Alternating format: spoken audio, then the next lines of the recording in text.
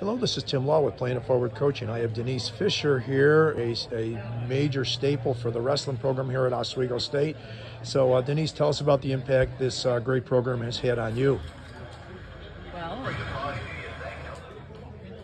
it's one of the reasons that I come back to Oswego as frequently as I do, 1 to 2 times a year usually, and it's a camaraderie, it's a family. It was then, and it continues to be, and I'm happy to be a part of it, or have been a part of it all of these years. I've been out of school now for, 42 years, so it's been an enjoyable time during those 4 years, working with the wrestling team, and I'm happy to be there. And you've certainly done a great job in your contribution, Denise. Thank you. Thank you.